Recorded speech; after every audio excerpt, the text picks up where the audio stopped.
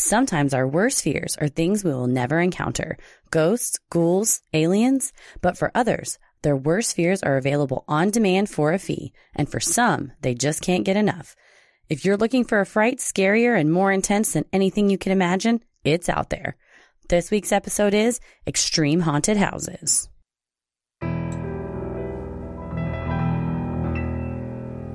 A bump in the night, your heart fills with dread. Probably a murderer who wants you dead. It could be a ghost, a demon, or worse. Perhaps you're the victim of a witch's curse. It's hopeless, you're doomed. You'd call a priest if you could. You'd rather just listen to Sinisterhood.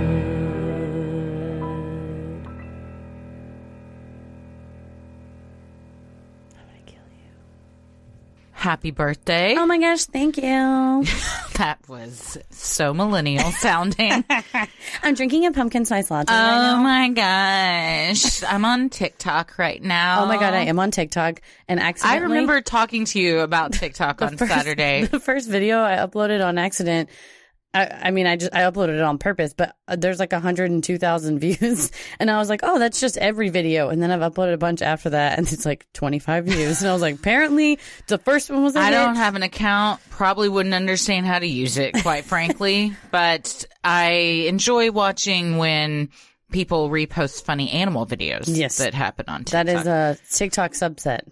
Honestly, I can barely keep up with Twitter and Instagram. I don't think I need to introduce another platform into my life. There's a lot out there. There's a lot of content. There are. But is there a lot of content, or is it all the same content, just recycled on 8,000 different platforms? That's a good question. It's a lot of content, but it doesn't mean it's good. Yeah. It's quality over quantity. It does not apply to social media. That is accurate. Some people on TikTok will be like, hey guys, I'm about to dye my hair orange. Check back in 24 hours and I'll show you. I'm like, God damn it. They'll like do teasers. And then sometimes they don't do an update. It's very annoying. So then you never see the orange hair? No, I think they do that. So why don't they do a video of them dyeing their hair? Well, they do it or they'll show like, oh, here I am with the hair dye on. Like, what will it look like? Come back tomorrow. And I think they do it so they'll get followers. So people are like, oh, I should follow them so I can remember to come back. But why does anybody care? Usually it's something, they're doing something dumb. Like, oh, I'm going to dye my hair green or do whatever. I'm going to drink 50 gallons of milk. You just that will kill you. Can't you die from drinking too much milk? Yeah, on Jackass they drink, but they did. Those idiots nearly did die all the time. They may have been eggnog because I think they were doing like Cool Hand Luke where they ate all the eggs. And when he snorted the wasabi, I accidentally did that one time eating sushi and thought I was going to die. How aggressively were you eating sushi? Very aggressively. I think I coughed or something while I was eating it, and it like went, so everything's connected. Yeah, it went like up into my nose. It was a scene. It was a scene. Were the authorities called? They maybe should have been. I had to spit everything out into a napkin. I was with people. It was embarrassing. Oh, horrifying. Yeah. Uncontrollable coughs are like, that happened in IHOP the other day. We had gone out. Where had we been? Oh, it was after the live show. Paris and I went to IHOP and I too aggressively was chomping on a turkey bacon and it went down. I had a dangler, so it was like a long enough piece that it dangled down into my swallowing hole, but it was tickling my breathing hole. And I just started coughing so bad to try to get it out. And Paris, throw up? No, but I was coughing and like my eyes were watering. It was so embarrassing. And Paris just kept going. He may have had some beverages and he kept going, "You're the best thing that ever happened to me. Please don't die. Please don't die. Please don't die." Okay, dramatic. It was very dramatic. I loved it. I sometimes will get this thing when I'm at funerals. No. Where I start I get a tickle in my throat and I'll start like coughing uncontrollably. I think it's one of those things where I know this is the worst place that this could happen. Yeah. And so it does. It's always a fear. I'll take a bottle of water with me to a funeral. Just in case it happens. Did I tell you when I got trapped in that funeral? It was probably about a year ago. And I was in the back pew and I felt a rumbling. And I had to go. And you're tumbling. But it was in the crematorium part. So it's just all, rows and walls of the boxes with the ashes and remains in them. So I ran down the wrong hallway while the funeral was going on to try to find a bathroom. I found a plant and I considered it, but did not. And then I had to go cross back through the funeral, and I found the bathroom, which was literally adjacent to touching the place where the actual funeral was happening while someone was singing Amazing Grace. They stopped, and I was like diarrheaing so much. It was so loud. And then I didn't want to flush it because someone was then talking and crying. And I knew if I flushed it, you would hear them be like, and then Uncle Marvin will go to heaven. Who designed this funeral home? And so I stood in like the doorway of the bathrooms because I was like, okay, as soon as everyone gets up to go out, I'll go in and flush it. But before it was over, this lady came and was like, I need to go in there. And I was like, no, you can't. And she started trying to push me out of the way. So I had to push her out of the way, close the door, flush it anyway. Did you open the door while your poo-poo was in the toilet? Well, I closed the lid of the toilet, but I didn't want to flush it. But why did you go out of the bathroom? That's a good question. I would never have abandoned my poop. I didn't abandon it. I was just walked away from it for a minute. Well, if you walk away from your cart in the grocery store, you haven't abandoned it. If you have the intention to return, if I had shit in my cart, I wouldn't have walked away from it. I would because there's no telling what's gonna. You can't shit in a cart, can you? You would just go everywhere. Oh yeah, it'd go right out those little holes. Yikes, man! Speaking of yikes, what? This topic. Oh God, yeah. Speaking of bodily fluids and excrement, who? There's I'll tell you what I didn't get you for your birthday. Okay. And it's a ticket to an extreme haunted house. Because I would not go. I wouldn't get you a ticket to a regular haunted house. I've never been to a real haunted house. I did a walkthrough at Six Flags Great America. I thought you went to one where your mom dumped a That was like a kid. That was a hell house at a Catholic church. Oh, okay. This was in Great America while I was in college. So before I went to law school, and a guy in a penitentiary orange jumpsuit with a hockey mask. It was really mixing up the horror film tropes, because then he had a chainsaw. Some liberties. So he had a chainsaw. Oh, so he's hitting all the tropes. And a wig, like a long slash kind of Guns N' Roses wig. Oh. And he was coming at me with the chainsaw, and I just stood and yelled at him, if you hit me with that chainsaw, I will be able to sue Six Flags because the ticket does not allow you to touch me. Oh, God. He just rolls his eyes under that hockey mask and he's like, all right, lady. You will be personally liable for your injuries to me. And he was like, all right. He just moved on. They don't have chains on him. No, but it was scary because when he would hit it on the concrete, it would spark. It was very scary. Well, you definitely would not like the haunted houses we're going to be discussing today. I actually got really scared reading about these, which is stupid because they're not real. Well, that's interesting. The fear is real. Yeah. So it's that thing, like I've talked about before, that I discuss with my therapist a lot. Your brain doesn't understand if something's real or not. So you have in those moments, you have the same physiological response as you would if it was real or fake. But people are doing these extreme haunts because they want to feel what it would be like if you were really in a situation like you're about to get your head blown off, or you're getting sexually assaulted, or you're being buried alive, but you're in a, quote, controlled, safe environment where you probably won't die. And some of them. But in my research, no one has died yet. Correct. People have been injured. And someone had a heart attack. Yes. I think that that'll be the next thing that happens, and then some stuff's gonna change. Yes. Well, I'm Christy. I'm Heather. And in honor of Halloween, this will come out the day before Halloween. Yes. We are doing this week's episode on extreme haunts. There are a lot out there. We've focused on 3 that kind of give you a different variety.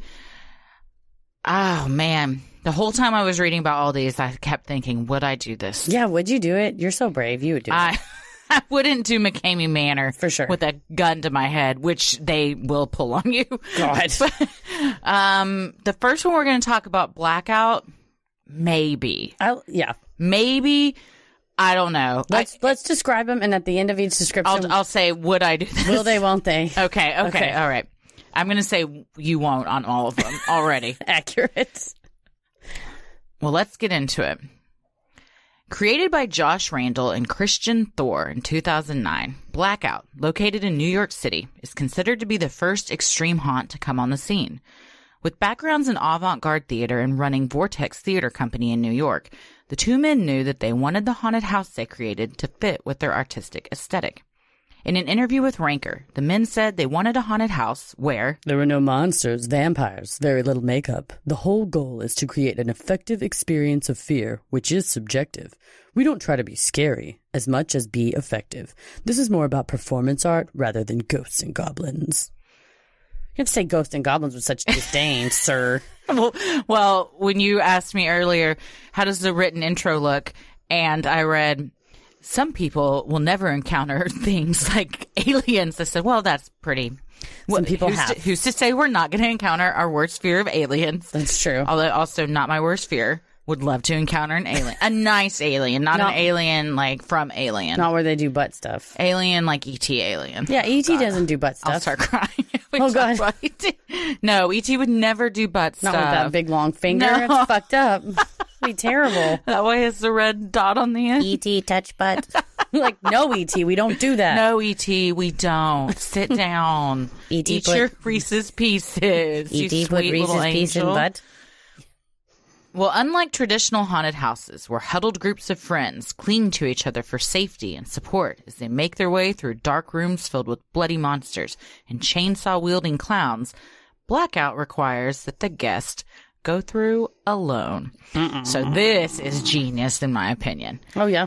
I think you can't really experience that type of fear that you're looking for if this is your thing, if someone else is there. Well, true, and because usually in a group of people going through a haunted house, I imagine you have like a jokester who's like, oh, it's not real, or a tough guy. People laugh when they're uncomfortable. Or a tough guy. And so the other people could ruin if you're like, I'm a true believer, I want to like suspend disbelief and be into this, they could kind of ruin it. Yeah, that's a good point too.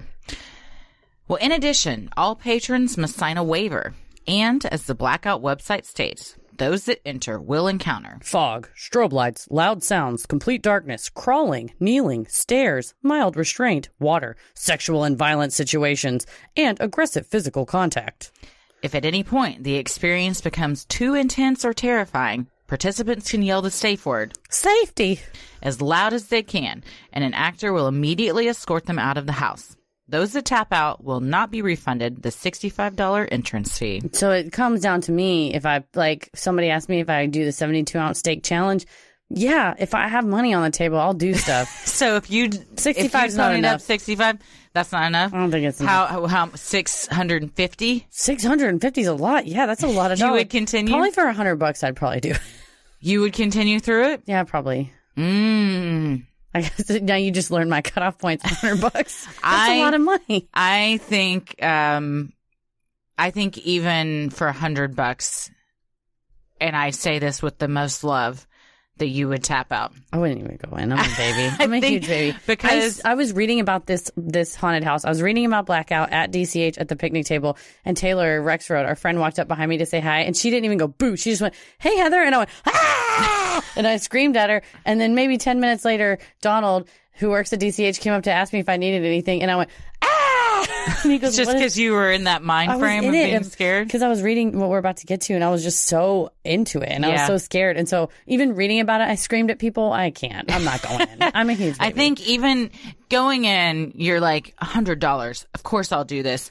But when you feel like you're honestly going to die, there isn't any amount of money. No, I'm saying you in the general sense. If people are that scared. Yeah. That they honestly feel like they're going to die. I don't think people in Blackout feel that as much as some of the other ones we'll get to. That's true. This one I have a lot of respect for. It seems very well done. And it is more avant-garde and more theatrical than some of the others. While the theme of Blackout changes each year, a few things seem to remain the same. The set is minimalistic, inspired by the urban decay patrons are surrounded by in their everyday life.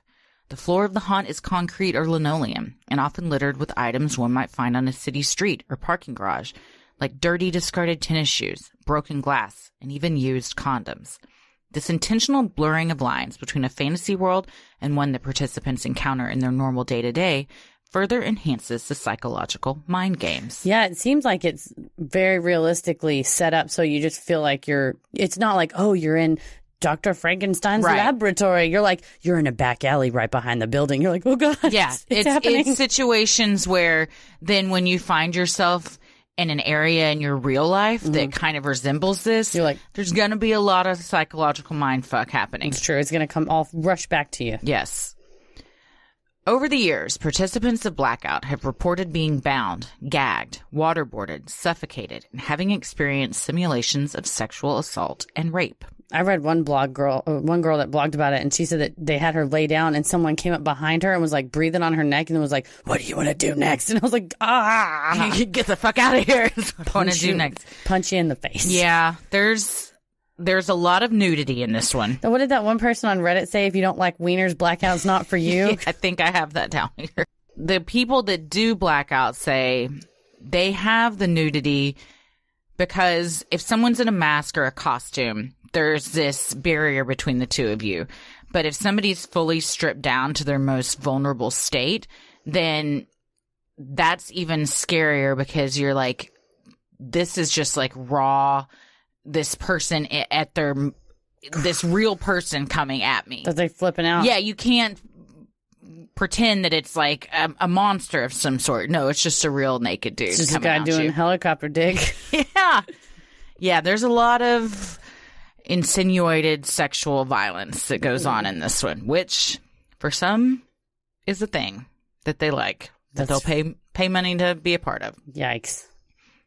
Steve Green, a reporter for IndieWire, experienced a lightened version of Blackout while attending the Sundance Film Festival. In his article, I Survived the Most Terrifying Experience at Sundance 2016, Green recounts how he entered a dark room with a staircase located towards the back. At the top loomed an ominous figure, beckoning Green to climb up.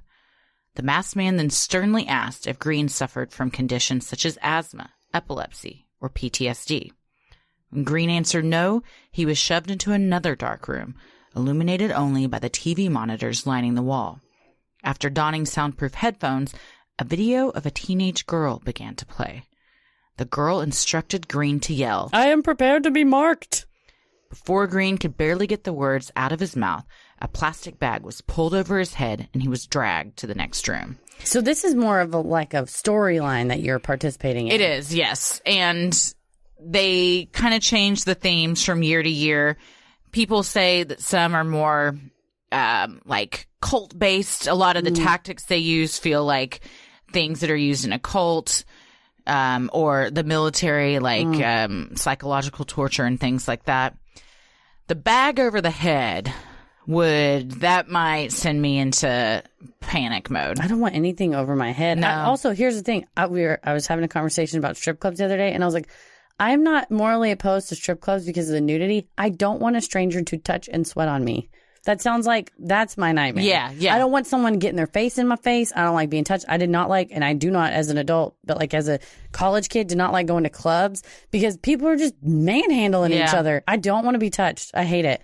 These people will touch you. No. For sure. No. But a lot of average haunted houses, that's a rule where they can't touch you. They can't touch you.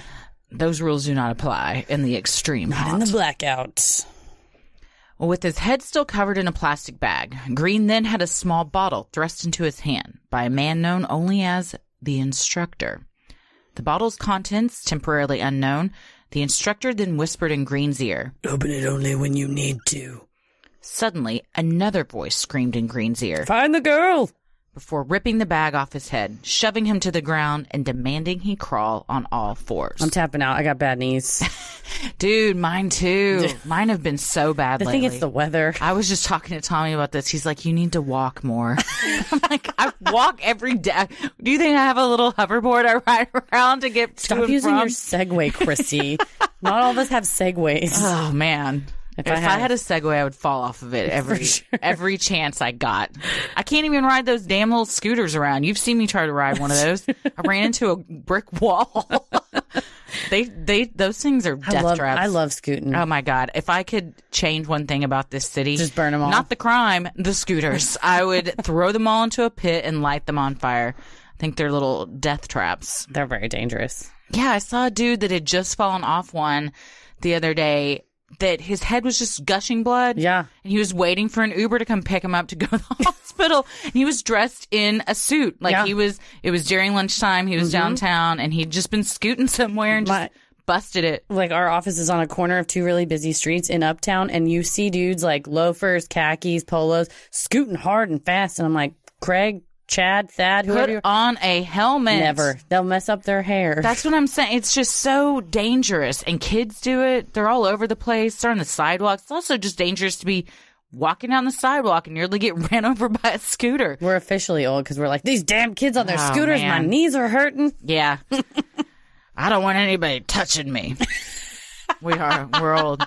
How old are you, 33 today? I just turned 33. The same age that Jesus was. That's right. And several celebrities, I think, die at this 33 age. is the thing. Yeah, that's true. Kurt Cobain. Well, it's go time. It's nice knowing you guys. Fuck. Oh, I hope you don't get put into that category. I hope not. Well, in almost complete darkness, Green made his way on his hands and knees across the floor, terrified and unsure of what was going to happen next. It was then he noticed an area of the room bathed in red light, illuminating a young girl huddled in the corner, a black cloth bag covering her head. Fighting his body's instinct to run, Green crawled over to the girl, nervously removed the bag, and asked her, "What do you need?" Unable to speak, the girl instead doubled over in pain, writhing around and convulsing. Remembering the instructor's words, "Open it only when you need to," Green then gave the sickly girl the contents of the bottle, some pills she frantically swallowed. Once the pills quelled whatever was ailing the girl, she then took Green by the hand and led him to a bathroom. Once inside, it became clear the girl was not out of the woods, as she once again began to convulse. She then had Green face the wall. This creeps me out because of Blair Witch. What's that? Oh, face the wall? At the end, yeah, when they'd always have them face the wall before they would get killed. And then at the end of Blair Witch, spoiler, it came out like 15 years ago. So many years ago. He's standing against the wall at the end of the found footage video, and then the guy filming gets clunked on the head and the camera goes sideways. That image still gives me chills. Something about like an empty room and somebody standing against the wall in a corner just really freaks me out. It's of like, what are they looking at? Why are they turned around? With a pounding heart and a voice in his head telling him not to turn around for fear of what might be facing him, Green obeyed the girl.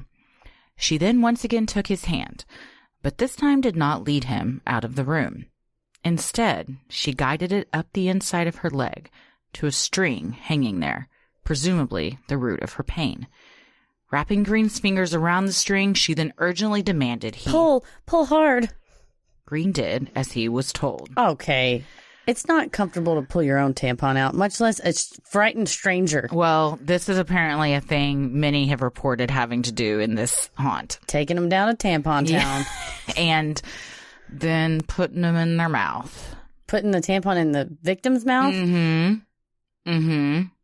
He doesn't give all the details, but I'm willing to bet he was forced to suck on it right after he did that. Because suck on it like a milk dud. That's the thing that a lot of people have had to do. Even if the actress is not on her period. It's not real. There's cooter juice on it. Where do you think No, it's not really on her in her badge. You don't think so? Hell no. That's no. Not in a million years. It's taped to the inside of her leg. That's why they have him face the wall, so you can't really see what's happening. Or maybe she has it just in her hands hand. it to She's him. holding Yeah, it in her hand. It did not come out of her poos. Not at all. Fully believed that it did. I'm not even in the haunted house. No. But it's that disbelief where it could. I just thought, man, and that's what's scary or disgusting. That's I just also scary. Thinking this poor girl every day before work, she's got to shove a tampon. Got another one. Oh God, I gotta shove this tampon. You guys buy the fucking paper applicator Tampax. I hope she gets paid extra. I hope they give her the pearl with the nice plastic, not some cardboard, big ass, super absorbent one that's like the size of your fist, shoving it up in there. God, dry like a roll of Bounty paper towels. Tampons are the worst, man. The necessary evil sometimes. I mean, once a month for 4 to 5 days, they're a necessary evil. It's true. I have never used a Diva cup. I have not either. A friend of mine got a Diva cup. Stuck up in her? Sucked to her, whatever, cervix or uterus, whatever part. I don't know my vagina well enough. It got stuck up in there? Her sweet, sweet husband helped her get it out. That's true love. Man, I can count on one hand the amount of times I've gone to a doctor because I thought I had a tampon stuck inside me. Oh, no. That's worrisome. Never once have I. But you worry about it. You read those horror stories. Yes, that toxic shock syndrome. Surgically removed and stuff.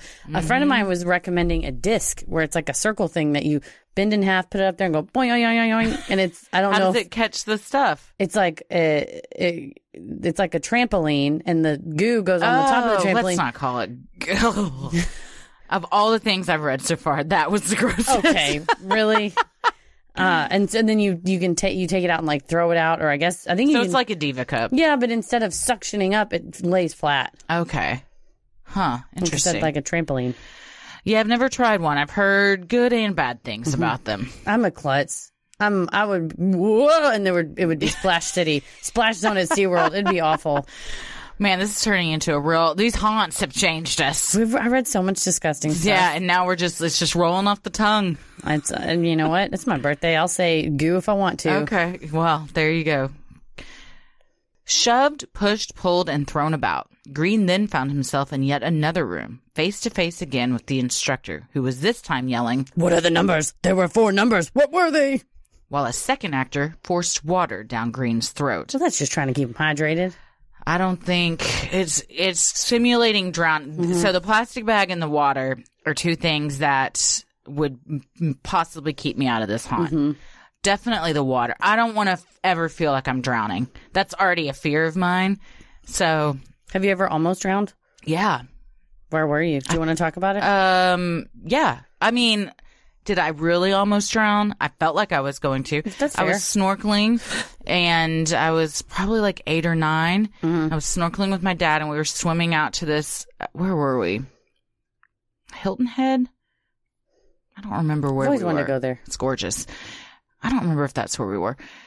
He kind of took off, and so and I started panicking because it got really deep all of a sudden, and I went to stand on a huge thing of coral and ripped my damn feet up, and then I started panicking more, and he was far away and couldn't see me, and this little girl I'd befriended over the course of our vacation was around, and she came out and grabbed me and pulled me back to shore. Oh, that's so nice. I know, but it was terrifying in that moment because the water is already, you're at a disadvantage, I feel, because it's just not your home territory. Yeah. Anything you encounter in the water, a shark or anything like that, eels. Yeah, eels. They've Yikes. got your number. Yeah.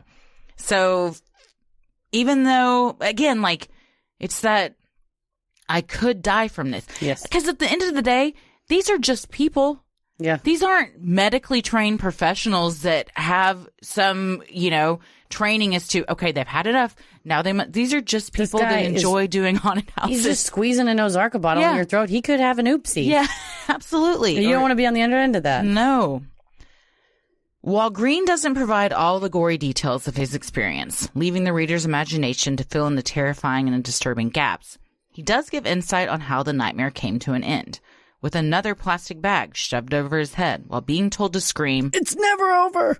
before abruptly being shoved out a door that dumped him right back on the same street he had been standing on a half hour earlier. So I think this is pretty effective scare tactic because you're in a facility that's designed to look like the outside streets kind of and look like kind of street garbage. And then they stick the bag on your head to disorient you and kick your ass out a door that you're like, oh, maybe I'm going into another room. And he said he like took a big breath and took the bag off his head and was like, oh, I guess it's I'm out. There's no warning like in a regular haunted house, and like a lot of haunted houses have those foam things you go through at the end to kind of like orient you back to being happy or whatever.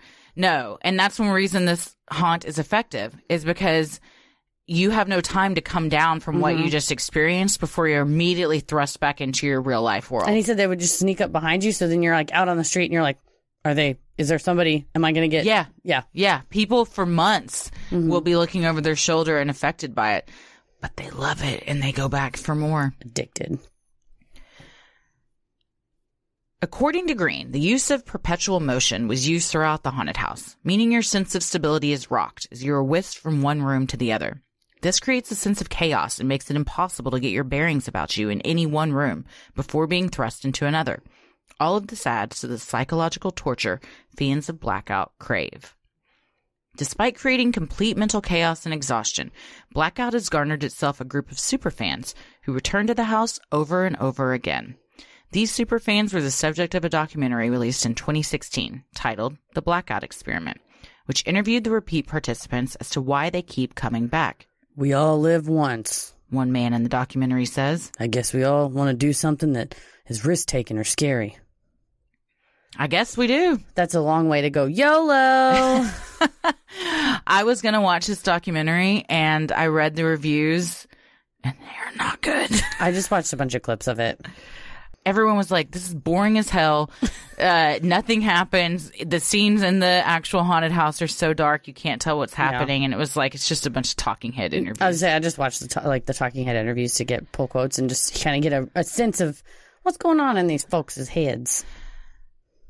Well, several of the subjects in the documentary, who refer to themselves as survivors, say they have had real-life struggles with neglect, isolation, substance abuse, and sexual violence. For these individuals, Blackout has helped them confront their past issues and abuse and allowed them to feel a sense of empowerment. One survivor even said, I believe that Blackout has actually transformed me. And that's the thing that I've seen and my research of doing this is, for some people, it is this therapeutic way to process trauma that they've experienced in a different way. I think I am the opposite, maybe. And trauma I've experienced would cause me to freak out and panic in a situation like this. I think I would too. And just want to get out immediately. I think I'd probably faint. Like, I pass out pretty easily. I think I'd probably just I think I'd have a panic attack. Yeah. And scream the safe word. Yeah.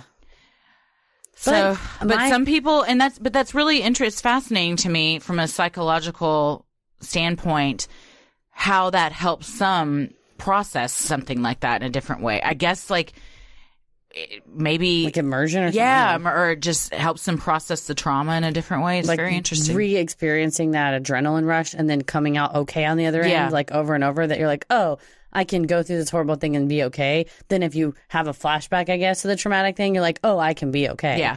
If you've conquered something that maybe happened to you in real life in this situation and survived it, then it gives you a sense maybe that you survived it in your real life too. That makes sense. I mean, my new thing is let people enjoy stuff. If you want to go and black out a million times, you do you, man. It's about 25 or 30 minutes. I don't think it's super unreasonable. No. If you want a helicopter dick coming at you, screaming at you, whatever, you pay your $65 and you do it. One guy that I watched in a documentary, it was called Haunters, The Art of the Scare on Netflix. Very interesting. One guy that came out of Blackout they interviewed, and he said something to the effect of, I got to do things in there that I've always dreamed of, but that would end my marriage and put me in jail. And that to me is where it gets problematic, because this guy and many others, these are fetishes and fantasies for them. And when you get people like that going through something where intentionally the lines of reality and fantasy have been blurred, you could just be a step away from crossing over into doing stuff like that in your real life. Snatching people up off the streets for real. Or sexually assaulting them. For that purpose. Yeah. So I think that for some people, it does seem like it scratches that itch of things that they know are taboo and illegal, but this gives them an environment in which they can do it. It sounds like a Kurt Vonnegut story. You know, it's like where you can go into a place and do anything you want to do. Yeah. That probably is a story, but that's wild. Yeah. So, all right. Will they, won't they? Blackout. Oh, man. I'm curious. Oh, you're blackout curious. I am blackout curious. I did look up if they still had dates available. Do they? They do. Ooh. But I'm not going to fly to New York this week and do it. No. It runs through November 2nd. It runs, I believe it was like the fall. It was like beginning of October to the first weekend in November. And tickets anywhere, depending on the day, are like $65 to $70. And you make a reservation online, depending on the time you want, and sign that waiver, show up. You have to go through with a flashlight they provide you and a surgical mask that you wear. Okay. I also don't think it's wise to wear glasses because it seems like they just get ripped off. Well, you're whipped around a little bit. But I don't know. I'm curious. I don't know how curious. Interesting. Would you, won't you? Under no circumstances. My thing is, I would be afraid I would like freak out and punch someone and get thrown out, like get in trouble. You would immediately get like thrown I just out. would be like, ugh, get away from me, because I'd literally like it happened to me in an improv scene. Someone came up and like put their hand on my shoulder, and I didn't hit them. Actually, Tommy was my teacher, and I was like, and Tommy had to say, "Is this Heather the character or Heather the human being?" And I was like, "Heather the human being," and he was like, "Okay, don't touch her." And like they just had to know, you cannot sneak up behind me and put your hands on my shoulder. I will panic. I'll freak out. And so, is that from your sister scaring you so much as a kid? I'm not going to blame this all on Shannon, but 100% that's what this is. No, I don't think it was. I don't know. I'm real jumpy. I'm real antsy, and anything that, like past my ears, where you can't see out of my peripheral, my like reaction is to like, yes, I'm exactly like a pig. I don't mean that in a negative way. No. Pigs aren't like pigs' eyes are so forward facing that they can't see out of the peripheral, and therefore, like, even if you go to pet them on their side, they will like snap at you and get upset. So you have to go at them from the front, unlike a dog. That's probably why you love me so much, because I'm so similar to Petal. Yes, I know to pet you from the front. I snort and breathe heavily. You do. I get startled if you touch my hide.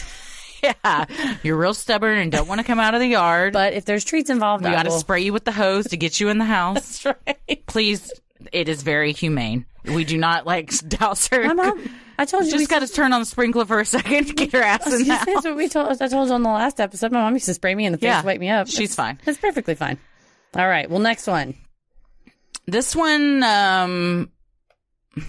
interesting to me.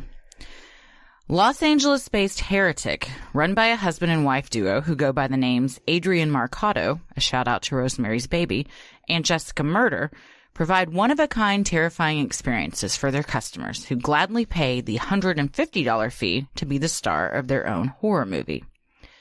In a 2018 article published by the New York Times, Marcato recalls how he decided to get into the extreme horror business in 2013, after hosting a rather macabre event at his house.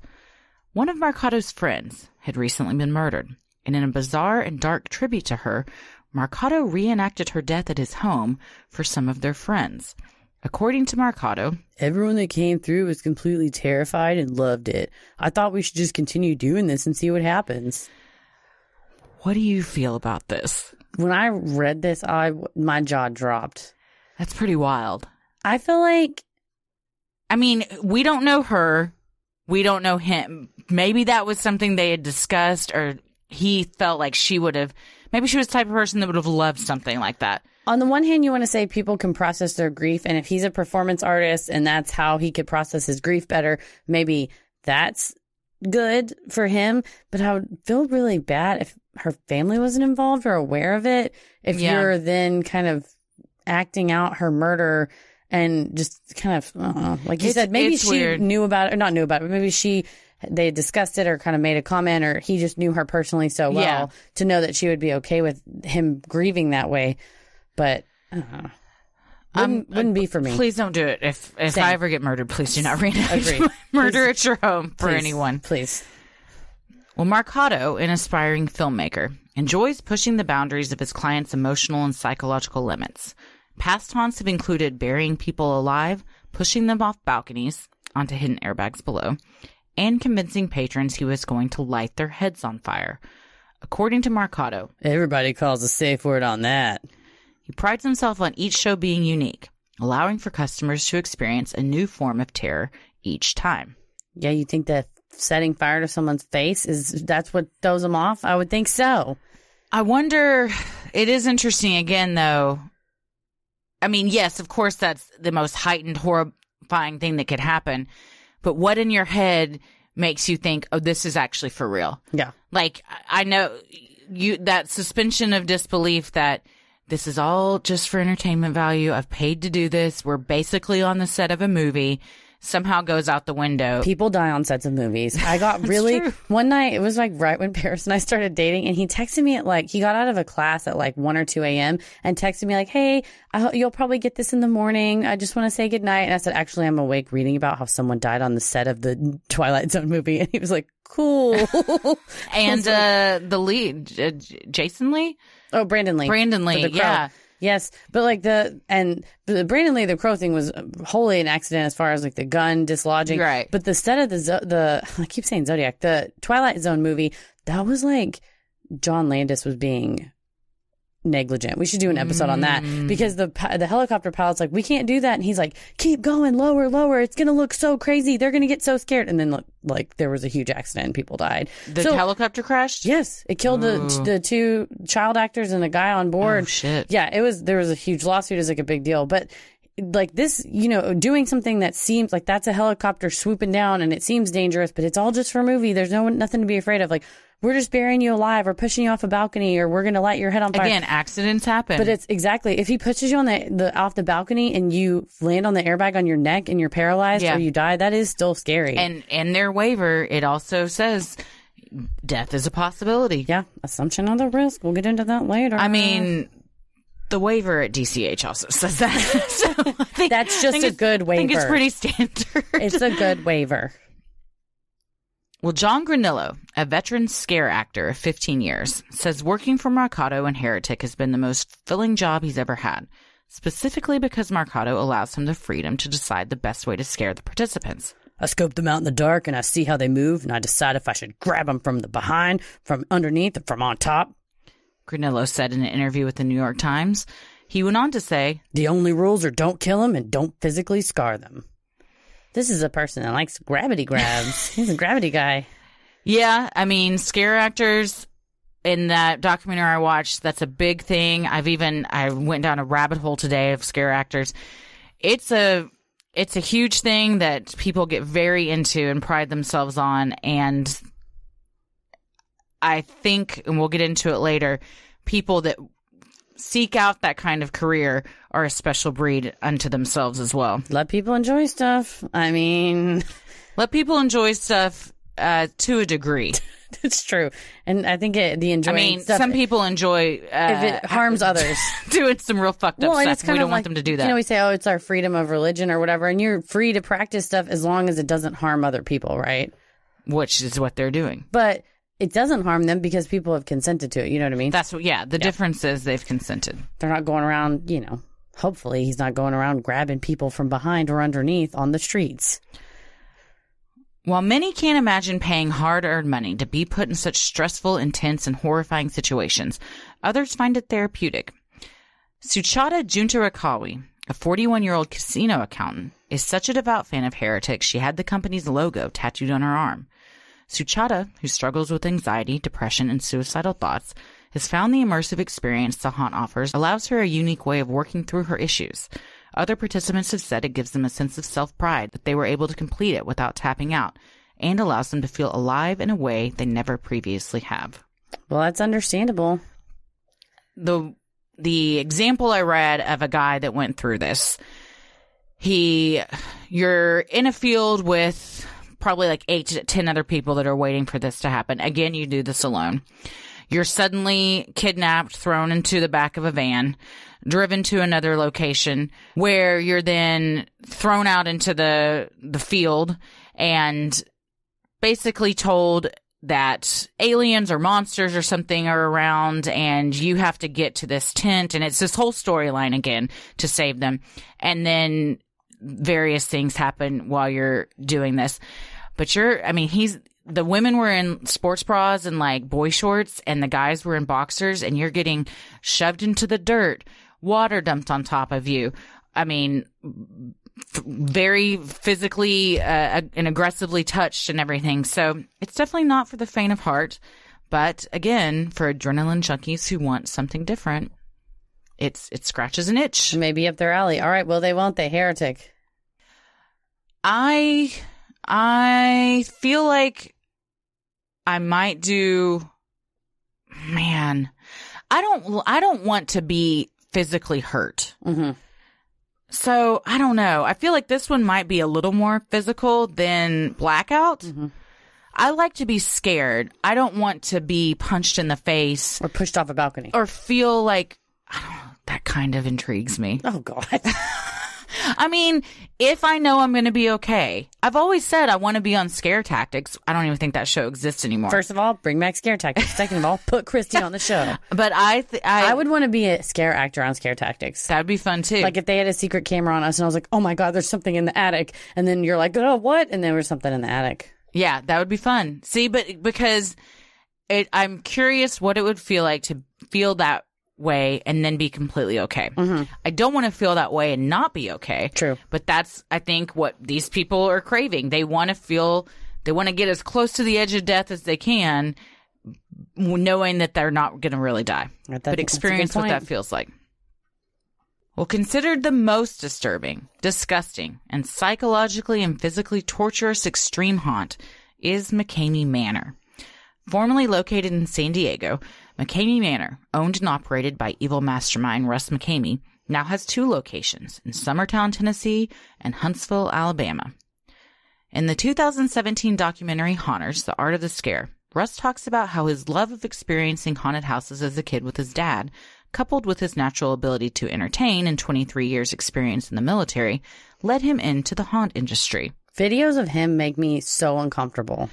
He's a nut. Is that why he makes you uncomfortable? I think he's got this like wily look behind his eyes. Yeah. Well, I mean, anyone that does what he does has to be unhinged to a degree. I mean, it's just that look behind his eye. He just makes me uncomfortable. Yeah. He's got kind of like a used car salesman look about him, but coupled with someone who you don't want to be alone with in a dark alley. Yeah, just almost like he's a loose cannon. Yeah, he's very loose cannon. Very loose cannon. Well, the price to experience what is quite literally a living nightmare is just a big bag of dog food, which Russ, a self-proclaimed animal lover, then donates to Operation Greyhound. However, before participants need to worry about deciding between Alpo or Purina, there is a laundry list of requirements they must meet in order to be accepted to the manor. All contestants, as the manor calls them, must be 21 years old or 18 to 20 with parental consent. They must pass a background test, as well as a pre-screening interview with Russ via Skype and a second interview with another staff member. Anyone who enters the haunt must have proof of medical insurance, have completed a sports physical, and provide a letter from their doctor stating they are physically and mentally cleared to participate. Those that make it this far must then pass an on-site drug test prior to the start of their experience and sign a detailed 40-page waiver. Can you imagine that conversation with a doctor? Like, I'm sorry, you need to know for what? Oh, they're going to put my head in a box of bees and smash my hand with hammers? Like, oh, well, okay, here you go. I don't see why your head couldn't be stung by bees. I mean, you do seem physically fit to encounter such a thing. Okay, yeah, this waiver. Whew.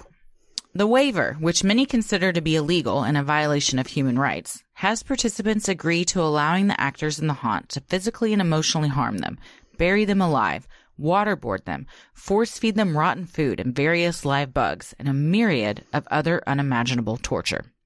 Most importantly for Russ and his team, by signing the waiver, all participants waive their right to sue McKamey Manor regardless of what happens to them, including death. People were throwing around this violation of human rights online. What they really mean is against public policy, right? Do we want to live in a society where a person's allowed to do this freely with no repercussions? Well, according to you, let people do whatever they want to do. Let people enjoy stuff.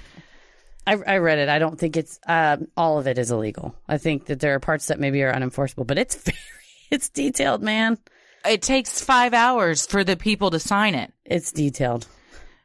Well, until recently, McKamey Manor did not have a safe word. Participants could scream when they were unable to stand the torture any longer. The only way victims were allowed to exit the manor early was if Russ decided that they were physically or mentally unable to continue. That's what you want, is you want that guy to decide. And he doesn't give in easy. He's a loose cannon. However, participants are now required to come up with a safe phrase prior to the start of their tour. If at any time during the haunt they say they want to quit and repeat the safe phrase, their tour will end. What would be your safe phrase? Well, he gives it to them. Oh, you don't get to pick? No. It says they're now required to come up with a safe phrase prior to the start. They get to come up with part of it, but it's basically a version of, mine would be like, my name is Christy Wallace. I traveled all the way from Dallas, Texas to McKamey Manor to hang out with Russ. and to disappoint him and my family by quitting. McKamey Manor took my lunch money, and it's something like drank my milk and took my lunch money. And then like some things are added in that are personal. Like I could be like, I disappointed my husband. My husband Tommy's here. I made him drive me all the way here. I'm a disappointment to him. Let me just say, Tommy would never be disappointed in you. Thank you. Mine would be Hoochie Mama, like on Seinfeld.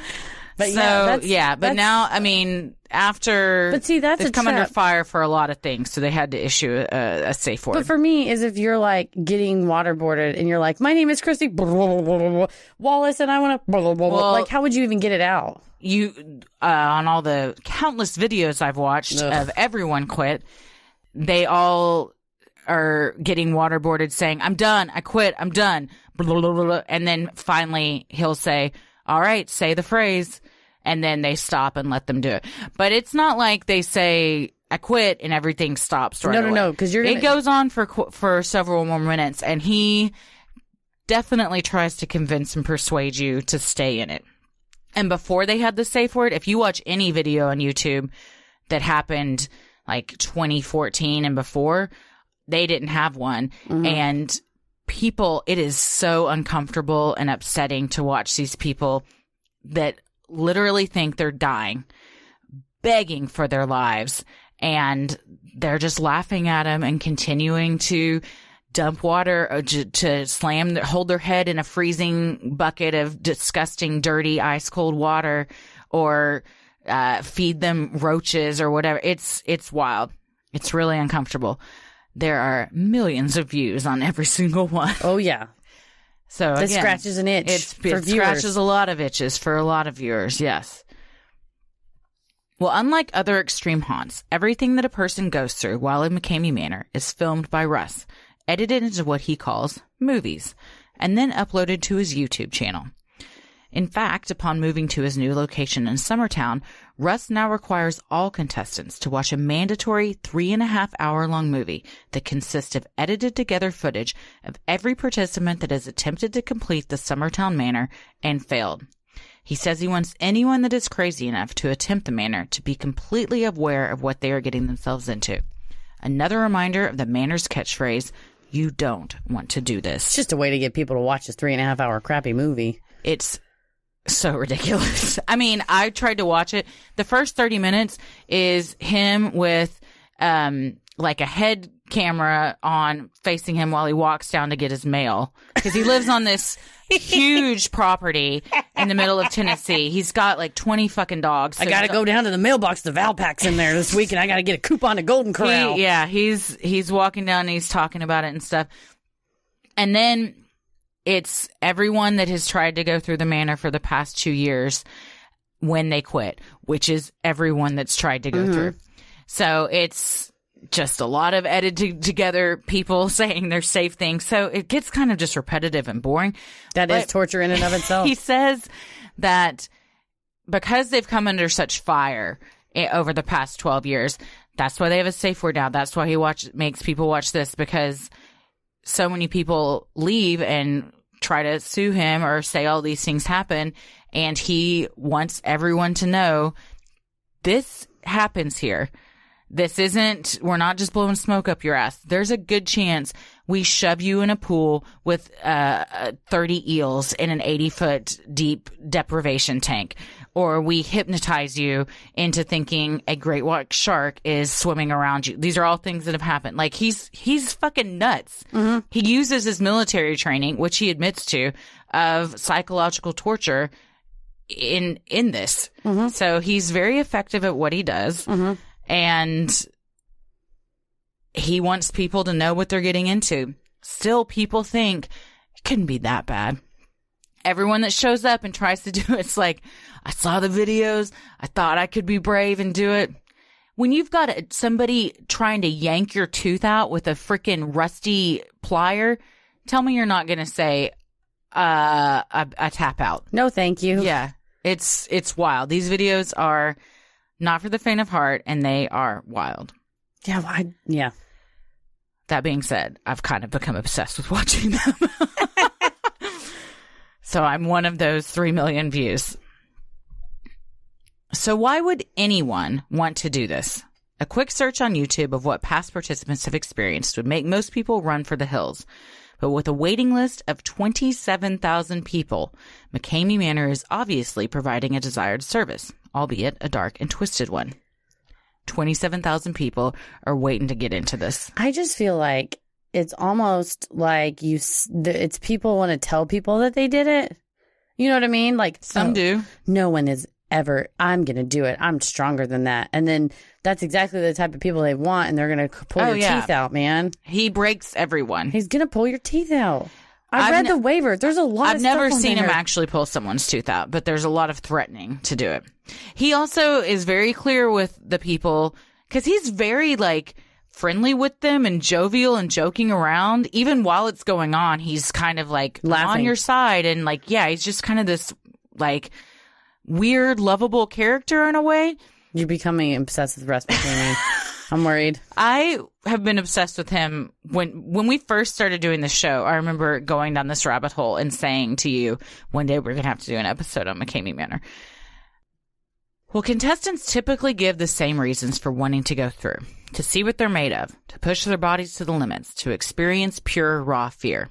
However, to date, no one has been able to make it through the entire 10 hours of brutal and nightmarish torture the Manor inflicts. Everyone has said the safe phrase. Russ now claims that if anyone can make it all the way through, he will personally hand them a check for $20,000. Easy way to make quick 20 G's, baby. That's what I'm saying. So that's a lot of money. No one, even with that dangling in front of them, people, your body shuts down. Yeah. I've seen videos. One of the most disturbing was this guy that they had to stop it because he completely blacked out, just eyes glossed over, had no idea who he was. And all he kept saying was, I think I died. I think I died. Am I dead? It was he and his brother doing it. And they finally they stopped everything, got him warmed up and stuff. And he's like, I don't even know what happened. I don't know where I am. I blacked out. Your body cannot handle that kind of stress and fear. It's fight or flight. And you just mentally break down. And that's what they're designed to do. They are breaking you down psychologically and mentally.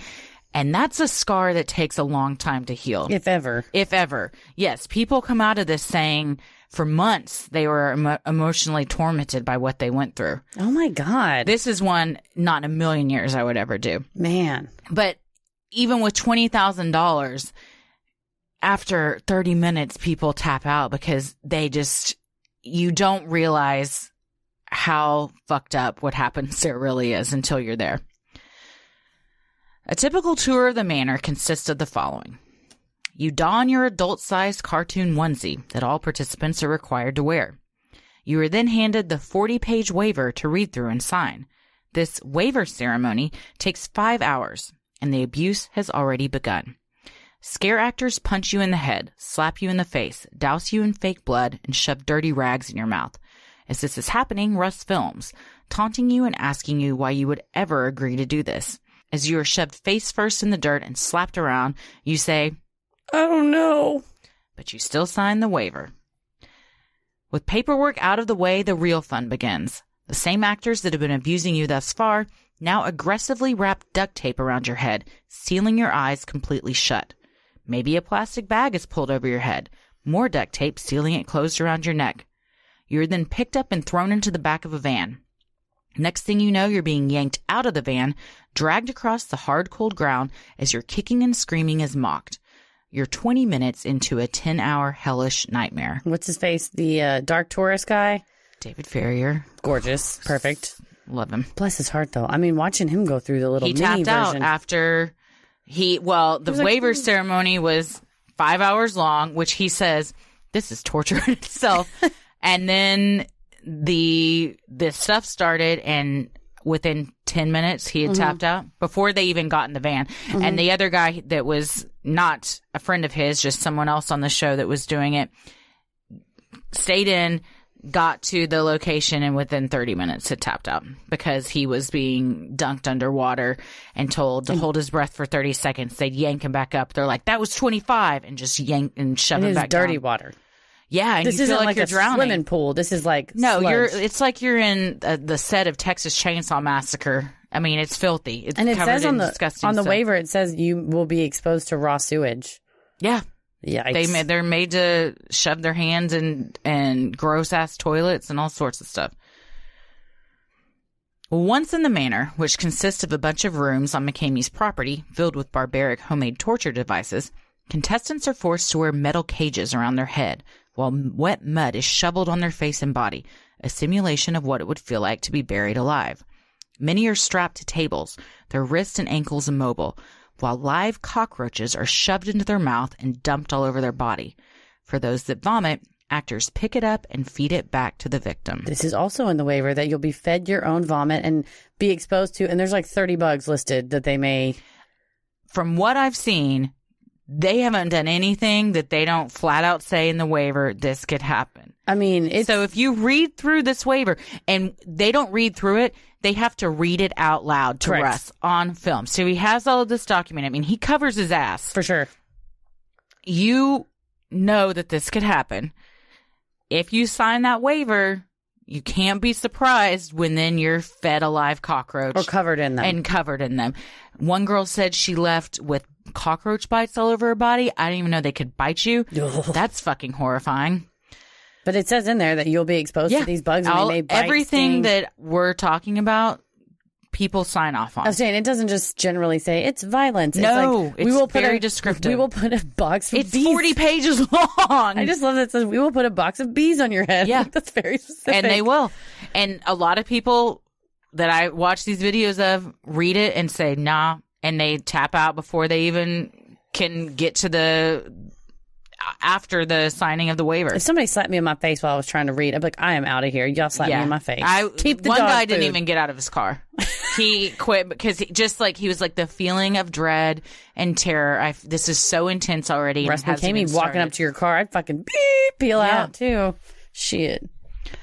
Some have reported being forced to lie in a closed coffin, complete with live tarantulas and cockroaches.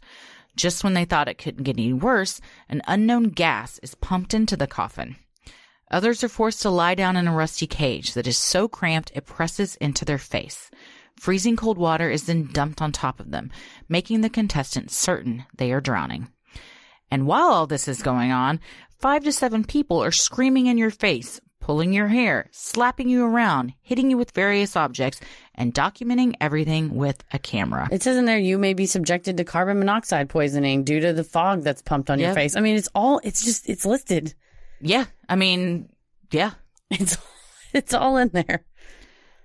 The rusty cage, that part, that's one that, because I'm claustrophobic, and anything where something is wrapped so tightly around my head that it's like pressing on me, and they're just like laying down in filthy water with, it's like a crab fisherman's cage, you know, that you see on like lobster boats and stuff. One of those just that they're encased in, pressed down against their face, their whole body. Well, in the cold water, I don't even put my hand in a thing of ice to get ice out. I got to have a scoop. Got to go cup, scoop. Yeah. I don't want ice water poured in my face. I got chills just hearing you say it. It's not just ice water. It's filthy, disgusting, foul-smelling gutter water. Doo-doo water. It might have doo-doo in it. Yeah.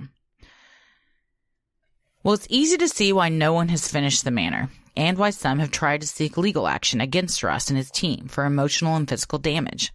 As reported by Ranker, haunt survivor Amy Milligan claims that the uploaded video of her experience from the San Diego location was grossly edited and purposely doesn't show the most physically and psychologically damaging moments. Milligan claims she was held underwater repeatedly while Russ and the actors laughed at her and ignored her cries for help. This was before the safe word got issued, too. I've seen her video. Well, it's also says your head will get held underwater. Yeah, and we will laugh at you and ignore your cries for help. That's why I didn't hold up in any kind of court. In the legal world, we call this, you done goofed.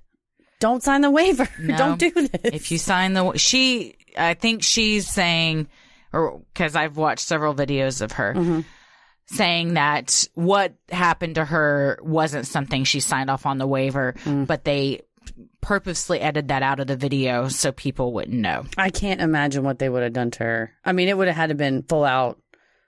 Yeah. Because on the waiver, it's like, we'll smash your hands with hammers. Like, I mean, it's not anything. I think she got in over her head. No pun intended, with her head being held underwater. She also had really long hair, and she said her hair was wrapping around her neck and choking her, and she started panicking, and she thought to herself, I'm going to die. They're not going to let me leave. I'm going to die. And so many people that quit say, I honestly thought I was going to die. And somebody's going to be the first. Yeah. Somebody had a heart attack. Yeah. A couple years ago, a guy had a heart attack.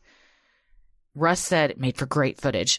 He's also really psychopathic because everything he does, he says he's doing it as entertainment purposes. He wants to get the right shot. It says that on the waiver. It says you understand you're part of a show and you're a participant in a show, an entertainment in a show. Yeah. It seems it's not like I'm doing this as a psychological. He kind of sometimes in interviews makes it sound like he's this benevolent figure that's like, I'm only charging a bag of dog food and I'm challenging you to your purse. Fuck you, man. You're making money somehow, but also you are doing this for this like filming purposes. Oh yeah, he considers himself an entertainer. He used to be a wedding singer and a DJ. In the documentary, there's lots of footage of him singing at weddings. He's not bad. But maybe that's part of the torture. He just sings Come fly with Journey me to you for 3 hours straight. Sweet Caroline. You're like, no. Give me the eels. But yeah, he considers himself an entertainer. Mm-hmm. And he makes these movies. They become redundant, but there's a lot. I mean, the scores are nice and they're edited together kind of like good production value. He's looking at everything as production value. Yeah. Mm-hmm. While Milligan claims her experience was traumatic and left her emotionally and physically scarred, this contradicts her filmed exit interview of the manor, where she says she never felt like she was being held against her will and that she understood it was just a game created for her enjoyment. Milligan claims she gave this review only to ensure the manor would upload her video to YouTube in hopes of exposing McKamey Manor for what it truly is. Despite Milligan's efforts, ultimately no legal action can be taken due to the waiver she signed. Yeah, she's on film saying, this was great. With Russ saying, so you understand this was a game where this was all for your entertainment. She's like, yes, absolutely. I never felt threatened. I never felt like my life was in danger. I considered it a game the whole time. She's got a huge smile on her face.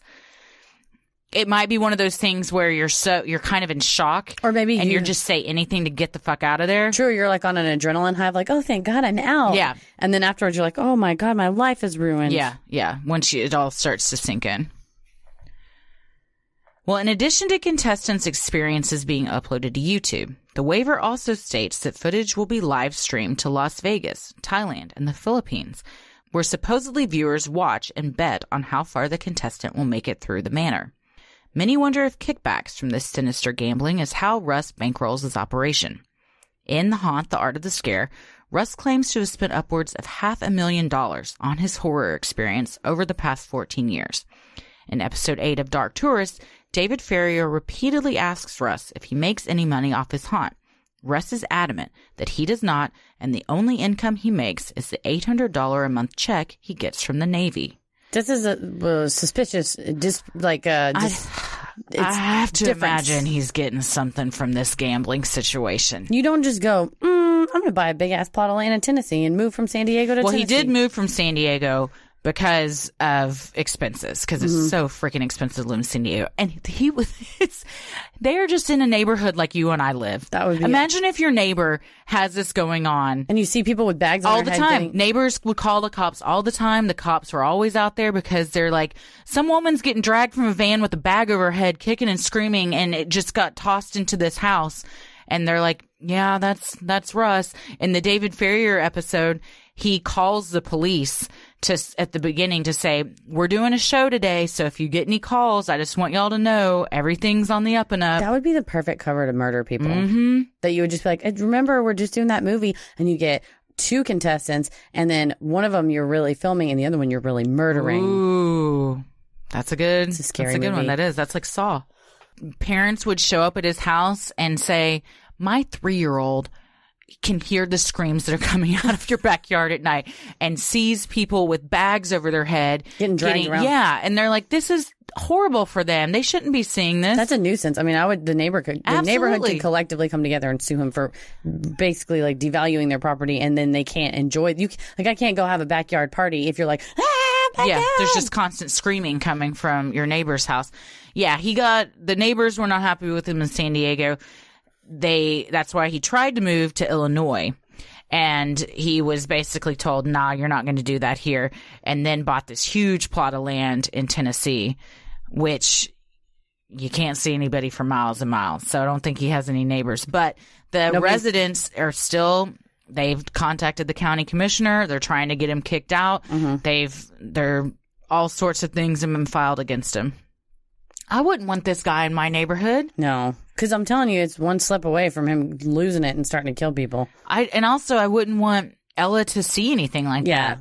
Or I hear can it. Understand it's a game, but even I would be traumatized seeing something like this happen. Well, because you don't know. A child doesn't understand that. No, especially. And even, just a person walking by, you're like, did they sign the waiver? Or even if they did, they sound, let me go. Like, do they really want to get let go? 5 years ago, a change.org petition was created, in part to end all illegal or questionable actions, including torture and illegal betting. The petition had 3,062 supporters, and while it is unclear if anything directly came of it, the manor has since issued safe words and increased the requirements for entry. So is what happens at McKamey Manor illegal torture or a violation of human rights? In short, no. Torture must be committed by someone acting under color of law, meaning they represent the local, state, or federal government. So while Russ McKamey and his staff may be doing things that are harmful and violent and certainly torture-like, legally it is not torture, as he is not purporting to act as a government agent.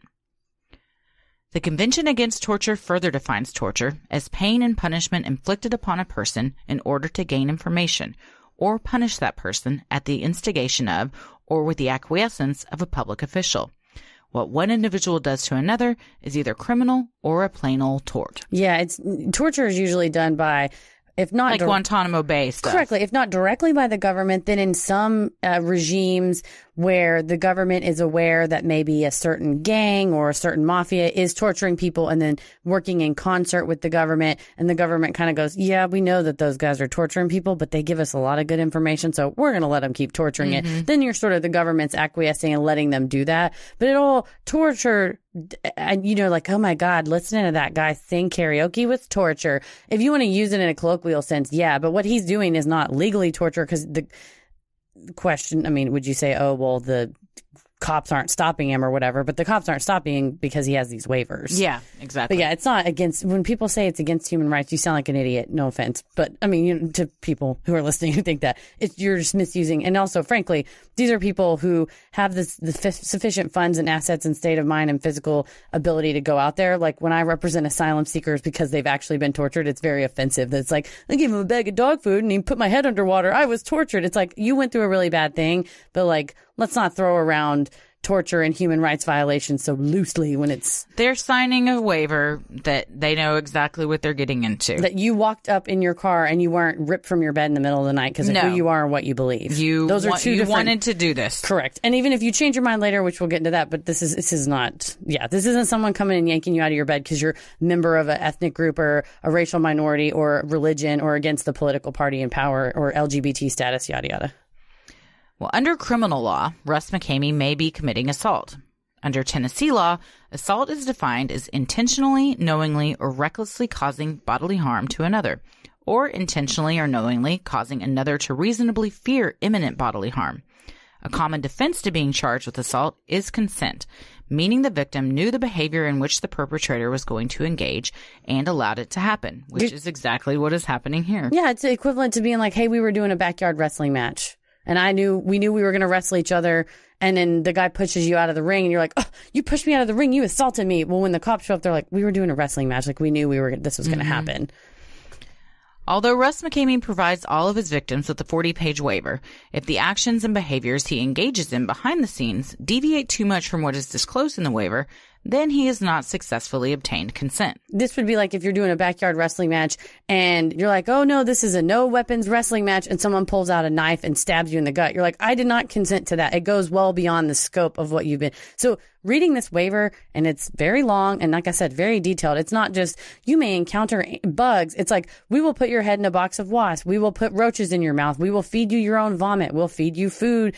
We will feed you it said like edible food, which that's sort of a loose term. I mean, I think they could still feed you rotten food in theory, because they feed people rotten food all the time. But they're feeding you food, not like poison. So if they said like, we're going to feed you food, and they pour actual Windex down your throat, that's deviant. You didn't consent to that, right? Or if it says you'll encounter bugs and other, eels, but then there's actually a shark and you get eaten by a shark, then that's beyond the scope of what he's, what you've consented to. So if you're saying that's the problem with this, this gal and other people, it says, well, I came home with bruises and bumps. It says in there, it doesn't say you may get bruises and bumps. You will leave with broken bones, bruises, scrapes, sprains. It also has a lot of stuff that says you understand that you will come in close contact with knives, and that if you panic and freak out, you may get yourself cut, which is kind of a get out of jail free card. But if they just came up and stabbed you in the ribs, and you're just sitting still, that's not in the waiver. Right. So I think that would really be the only place he would get in trouble, is if he sets out these 55, or it's like 125 things in the waiver that's going to happen to you, which I'll put it in the show notes. It's weird. It's a YouTube video that just shows each page of the waiver for however long. And I wonder if it's like that because if you publish it on a website, like, you know what I mean? Like if they publish it on a website, it's got a non-disclosure, you'd like get in trouble somehow. But anyway, if it's something that's not one of those 125 things, that's when you would be able to press charges or sue him or whatever. But it's pretty informed consent. Pretty airtight. Yeah. Russ would also likely raise the defense of consent in any civil lawsuit regarding the ongoings at McKamey Manor. In addition to being criminally charged for assault, you can also sue someone for assault. The difference is what you have to prove. For criminal charges, you must prove the actions at issue occurred beyond a reasonable doubt. While at a civil trial, it must be proved that the actions at issue were more likely than not to have occurred. Since Russ McKamey allegedly films all incidents, it would not be difficult to prove whether actions occurred. Again, Russ would likely argue that his participants signed a waiver and were aware of the actions that were about to happen to them. But if his actions materially deviated from what he disclosed in the waiver, then he has not obtained informed consent, which is required to fully waive a future lawsuit. I think everything he does is covered in that damn waiver. It's so And people thorough. don't realize they sign this waiver and something in their brain is like, it's really not going to be this bad. And then they get in there and realize, oh no, it definitely is this bad, and want to get out. Understandable. But that's where it ends. You get out, you go home, you say, oh, that was a terrible decision I made, and then you don't ever go back. Yeah. It also, the waiver includes that they'll cut your hair, they'll pull your teeth out, and that they will use MK Ultra mind control on you. And apparently they do. They use all sorts of psychological torture. Weird mind control. And then so it's the waiver, then it's a release, because it's very clear that you will be filmed. Your image is going to be used. Your image is going to be broadcast to multiple places, and that he has full rights and license to your image and to make money off of it, and you have no rights to it. Then it has a non-disclosure, which is a 10-year term of a non-disclosure, and which means you can't talk about what happened. You can't release the waiver. So I don't know whose copy of this waiver is. It's blank, but they managed to upload a copy of it. And then there's a non-disparagement part that says you can't talk negatively about Russ or McKamey Manor on social media, online, for 20 years after you go through. And if you do, you're subject to a $50,000 liquidated damages provision. Well, hopefully in 20 years, social media isn't around. If we're doing anything right. It's just going to be TikTok videos, baby. Just 7-second videos of this torture people endure. To be clear, I don't think he would be able to enforce the liquidated damages of $50,000, but I don't know. I also don't think anyone can sue him. I don't think so. So, and he may hold that up as to an unsophisticated party and say, look, you have this waiver, but if you try to sue me, the waiver is going to block your lawsuit, and then I will come after you under this non-disparagement for 50 G's, and somebody say, well, it's not really worth it. Get in this protracted. What we need is a really rich person to go through it, and then they sue him. I think there have been. Oh, well, then they done goofed. It's not all just struggling people.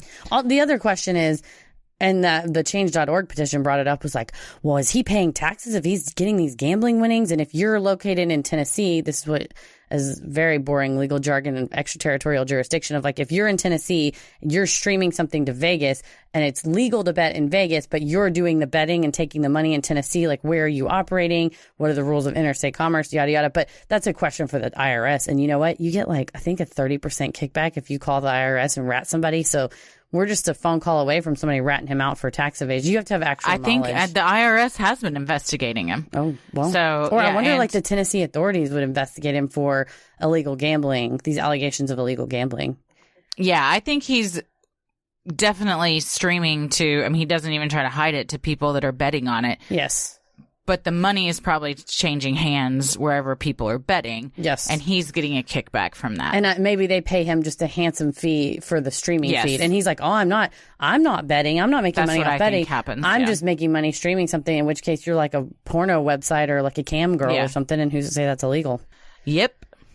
Interesting. It is. Wait. Will they, won't they on McKamey Manor? Oh. No, God, no. Not in a million years. Of course not. No. And you? Absolutely. No. Absolutely not. No. It doesn't. What they do there does nothing for me. No. It seems mean. I mean, it's very mean, but it's also just gross. I don't like gross stuff. I don't want to be touched. I don't want to walk in my backyard barefoot. Like, I don't like dirt. I don't like things like, I don't like bugs at all. Gross. So, yeah. No, thank you. Last night, I was watching one of these videos in bed. So I was like you were when somebody came up behind you, and I was very on edge watching it. And I look over, and Tommy's just standing next to the bed, pointing at where his pillow is. And I go, "What? Is there a bug?" And he goes, what are you talking about? I go, "You're pointing like there's a bug." And he's like, "That's not a way people point. What are you talking about?" And because I'd been watching people being force-fed bugs, he's like, "I just wanted to know if you knew where my pillow was." I'm like, "So there's not a bug. You need to confirm. There's no roach over there where there should be a pillow." Yeah, it gets you on edge, man. I don't like bugs. Never have, never will, and certainly don't want any shoved down my throat.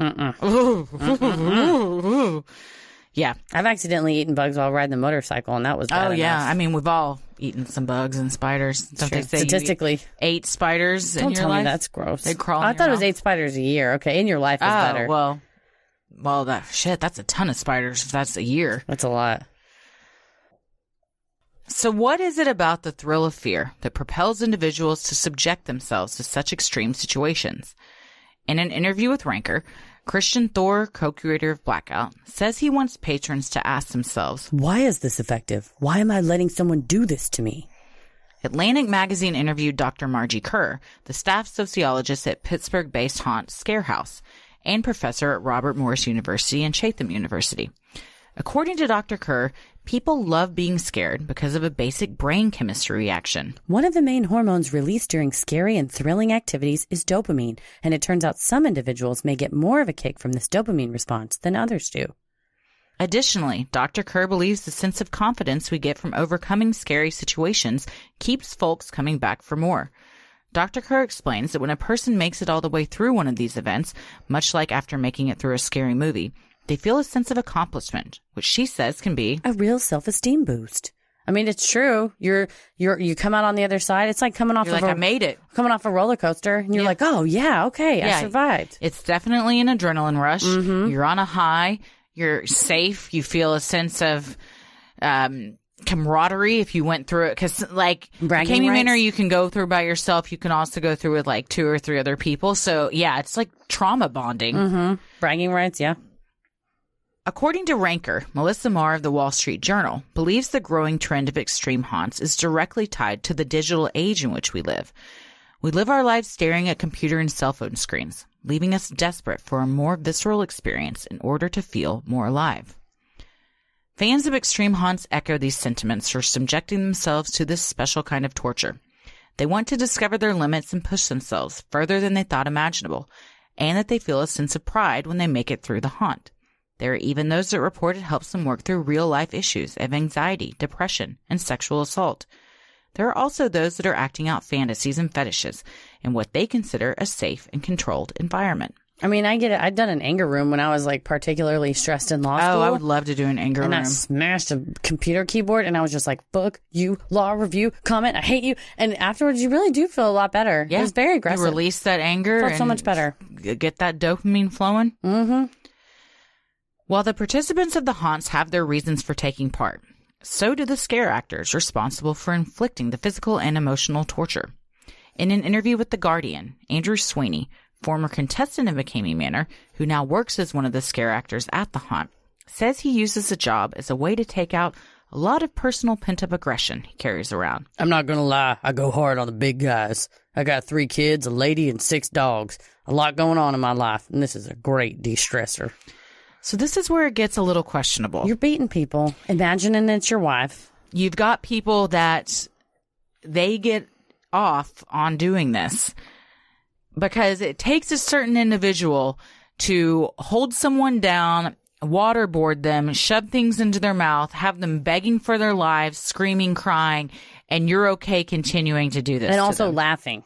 Yeah. I mean, I could never be that person. You have to turn off your empathy center. Yeah. They get a kick out of it. It's a dangerous game. In that same interview, Ryan Lawrence, also a former contestant who now inflicts the same pain on people that he endured, said, I'm the enforcer. I'm here to make sure no one makes it out. I get carried away. I don't really have a line. Yeah. Oh, God. Yeah. That's the person that you've trusted your life to. Also, the guy that I talked about earlier that said, I'm dying, I think I died, he works there now. So does his brother. Addicted. After a couple months after they went through it, they went to work for him. Wow. Another one, a woman was going through, and once she was over, still covered in the fake blood and everything, still in the middle of it, it had stopped. She said, if you ever need someone, if you ever need an actor, let me know. I'd love to do this. And they're like, why would you want to do this? And she's like, because I want to hurt people. And then she stops herself. She's like, I mean, I want to scare people this bad. Girl, you want to hurt people. Oof. I mean, just like that guy that came out of Blackout saying I was able to do things in there that would end my marriage and put me in jail. These people are able to do things that in any other situation you would be sued or arrested. Absolutely. You would be in jail for assault. And I don't even think they get paid. They're volunteers. But they're getting something out of it. They're getting some Ain't nothing's enjoyment. Free. You're getting paid somehow. Your cookies. Well, as it turns out, all the McKamey Manor actors are former contestants. Almost unanimously, they all came back as actors to know what it feels like to inflict that sort of pain and terror on someone else. Other scare actors agree with this motivation. Just like the patrons find a thrill being scared, those doing the scaring also experience stimulation and gratification.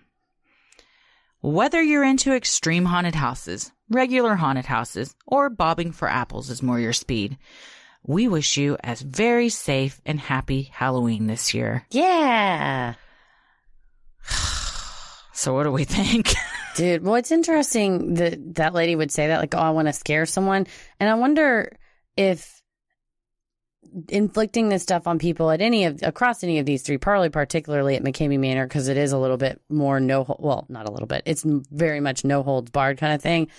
If you as the actor are reclaiming like a sense of power that you don't have in your life, it's almost like kind of like BDSM kind of stuff. Mm-hmm. And who's to say if everybody is down with what's happening, if that's wrong? The problem, I think, my other question that I have for and I think that's why it's important, like legally, that they have a safe word at McKamey Manor, is the concept of withdrawing consent. That if you say, oh, I'm really cool to do this backyard wrestling match, and if someone's on top of you, like pummeling your face, and you say, stop, I want to stop, then you consented to participate in this game, but then you've withdrawn your consent. Yeah, it's shocking to me that they didn't have a safe word for the majority of the time they've been operating, and that people we're okay with that. I also watched a video of a guy that's a pro haunter, which is a thing, and he owns his own and runs his own haunted house. Go through, and on the videos before he goes through, he is just so confident that they can do anything they want. I don't care. I don't have any off limits. Russ asks him on camera, do you want a safe word? Nope, no safe word. I don't want it. And he's like, well, you have to have one. I'm going to give you one. Okay. Yeah, see, and I bet it's because withdrawn consent. Yes. Because the question becomes like, where's the line of like, I think I'm going to die, let me out. And it's like, oh, well, and they've been under so much fire for when they didn't have one and people were begging for their lives, they would say no. Yeah. And force people to keep going for hours. And it wasn't until Russ, not a trained doctor or psychologist, decided, okay, they've had enough. Yeah. How can someone on the outside that is rooting for you to keep going understand that you've had enough? And also, panic attacks did not count as a reason for him to stop. It says that in the waiver. If you have a panic attack, we won't stop. And panic attacks can make you feel like you're dying. For sure. I have had them. So that, to me, I would never go through McKamey Manor at all. I 150% would have never gone through without a safe word, because if I was having a panic attack and couldn't get out of a situation, that would be it would end all. You may lose consciousness. I mean, you never know. People do. They black out because their bodies can't take it anymore. Jeez, man. It's wild. It is wild. So I don't know if I would go through any of these. No. My other favorite thing in the waiver is that it said, if you're a policeman, you have to tell us, which is like not a thing. It was like, you are representing and that you are not a policeman. Why would it matter? Undercover sting. Great question. Oh, like a sting? Yeah, like not just because they want to go through as a contestant? No, it said like you're not a sting and you're not doing an investigation. But I'm like, they can lie to you. They can sign that still. Yeah. I think they're above your waiver. I don't know. Your waiver that's riddled with spelling errors. That he clearly wrote himself. He typed it on. I imagine he's got lawyers though. Microsoft Works. It's just old. Yeah, I mean, surely. I guess. Yeah. Well, a lot of people in that haunt of the scare, most other extreme haunters, or people that do them out of their home and stuff like that, are not fans of Russ McKamey, and they want him gone, and they think that he's like mucking up the and that what he does is, they just call it torture, and they also think that eventually someone's going to die there, and then there's going to be all these legal things slapped on everybody, and that will basically shut down like the amateur haunters that are trying to go pro. I'm wondering, and I would have to look into it at least just for Texas. I'm sure. Well.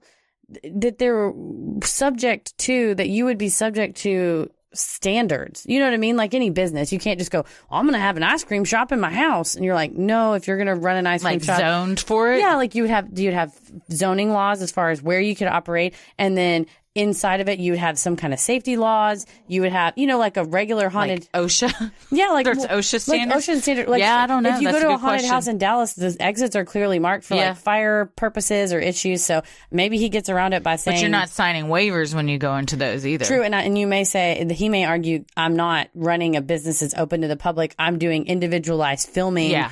And he also handpicks people. Just because you sign up does not mean, correct. Put your name on the list does not mean you're going to get accepted. So, yeah, maybe it's because it's not open to the public. And it's not open to the public. And he doesn't charge us an admission fee, so it's not a business. Yeah. I'm talking myself out of why it's not. I'm trying to represent Russ McKamey.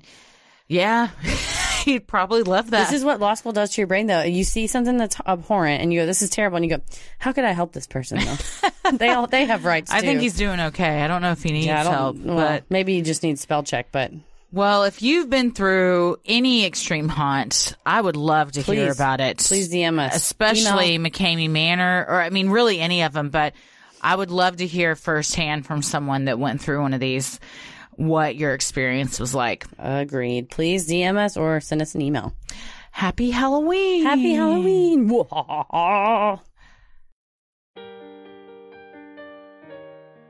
Well, we have a live show with our improv troupe, The Cult, coming up this week, November 2nd at 10 p.m. at Dallas Comedy House. And you can go to Sinisterhood.com and click on live shows, and you will get the information of tickets and directions and all that good stuff. Absolutely. Sinisterhood will always remain free, but if you wish to donate to our Patreon to help offset the cost of making and hosting the show, you can visit Sinisterhood.com and click on Patreon in the top right corner. You'll get some sweet perks like Patreon-exclusive content, a Sinisterhood sticker, membership to our exclusive Patreon Facebook group, a special shout-out on the show, and a monthly bonus minisode. And make sure to stick around after our sign-offs to hear your shout-out. So many of you have been tagging us in pictures of you sporting your sweet Sinisterhood merch. Keep those pictures coming. We love them. If you want to get some cool Sinisterhood swag like t-shirts, mugs, totes, and even clothes for your kiddos, visit Sinisterhood.com and click on shop in the top right corner. And a limited time only, you get 20% off of your entire order when you spend 15% or more now through Halloween. So get in there. If you're listening to this on Wednesday on the drop day or on Halloween till midnight, you have a chance. But even if you're listening to this later on, you can go get some dope stuff on there. I think it's reasonably priced. Absolutely. Absent the 20% off. And send us pictures of you wearing it. We had some great Sinisterhood fans this weekend at the party dressed up in our... Yes. Christy has the black Sinisterhood logo, and Heather has the... I talked about myself in the third person. Heather has the Heather Gray Navy Keep It Creepy with the Devil Rules the Airways on the back. So head to Sinisterhood.com and click on shop in the top right corner.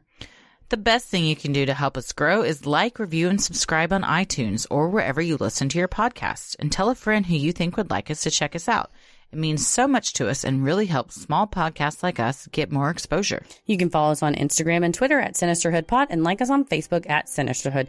Christy, where are you at on the computer? I am on Instagram at Christy M. Wallace and on Twitter at Christy or GTFO. Heather? I am on Twitter at MCK versus the world and on Instagram and TikTok at Heather versus the world. Jesus, we've added TikTok. Oh, yeah. As always, the devil rules the airwaves. Keep it creepy. Mwah. Thank you so much for supporting the show on Patreon. Here are your Patreon shout-outs. Annabeth Gruber, Samantha Hersher, Amanda Hook, Lainey Goodman, Whitney Torres, Mandalay Woolschlager, Ellen Vander Hayden, Rebecca Schartau, Jesse, Cameron Tips, Alexis Schaefer, Annette Owens, Asha Zappa, Nicole Partridge, Mandy Bennington, Rebecca Gibson, Jen Bement, Tracy Peshik, Haley Archuleta, and Andy Keeler. Thank you guys so much for supporting the show. We could not do it without you. Keep your eye out in the mail for your Sinisterhood sticker. And until then, we appreciate you. Yes, and we will be posting the video footage of our live show momentarily. So keep your eyes out for that as well. Thank you so much. Keep it creepy. Mwahahaha.